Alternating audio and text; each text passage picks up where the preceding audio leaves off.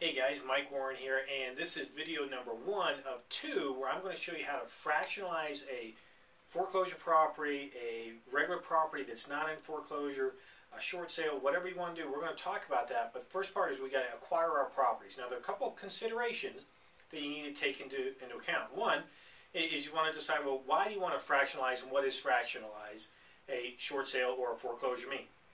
Fractionalizing a property is nothing more than, and I'm sure you have heard the phrase, a timeshare. What we're going to do is we're going to create a miniature version of a timeshare on a property. Now typically you want to do this on your higher end vacation type properties. You don't want to do this on a property that's in your neighborhood. This is not going to work for that, okay? But if you want a second home and you want to be able to use that second home pretty much anytime you want, and you want to have the property owned free and clear, where you can get, let's say, 5 to 12 weeks of usage out of that property, whether it's in the mountains, like I live in the mountains, so I want to ski.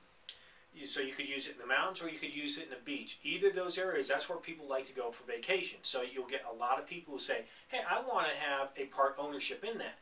Well, a timeshare, the way a timeshare works is they take a property, they'll essentially sell 1 week to 52 different people. Okay, so they'll sell each week around the year for that property, and they'll sell it for a whole lot of money. So they'll take a property that, let's say a high-end $1 million home, they'll turn around and they'll sell that, and they'll make 5, 6, sometimes $7 million out of that single property by doing the timeshare method. Now we're not going to sell it to 52 people.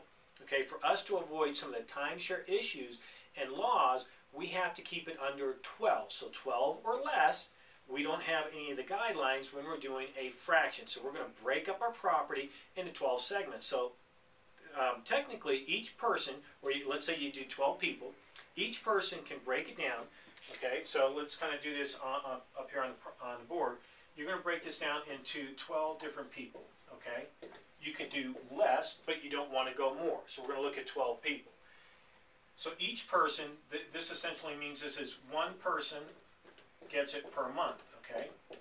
So if one person is getting it on each month, which is cool, you don't necessarily want it for the whole month, right? You're not going to go on vacation for a month, but you may go 4 or 5 times a month to that particular property. If it's at the beach, you may say, hey, you know what, I want 2 weeks in June, and I want another 2 weeks in August. Well, there's 4 weeks, that's a month. And, you'll have some off weeks or floating weeks, because some months have 5 weeks, some months have 4, right? So, but kind of work with me.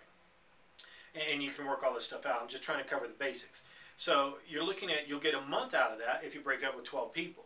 Well, the way that I'm going to show you how to do this is that you can find these properties, you gain control of the property, you essentially sell off 11 weeks